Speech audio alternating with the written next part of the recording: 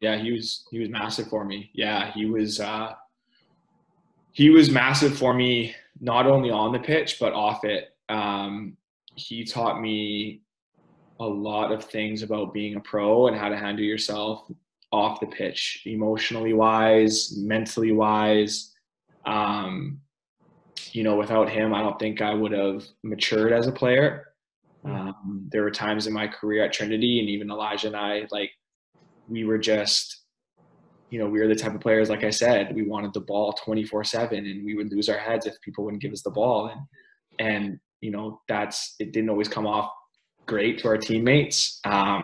So Mike taught us how to, just to stay level in times of chaos. And Tommy was a massive thing for me too, just to stay composed in all the chaos of a game, because it's easy to get emotionally riled up if a call doesn't go your way or somebody makes a mistake or something happens. And for me, he was a massive part of me maturing as a player. Obviously, there's still stints where I, can lose my head because that's just who I am and I'm competitive. But he definitely helped me in that sense.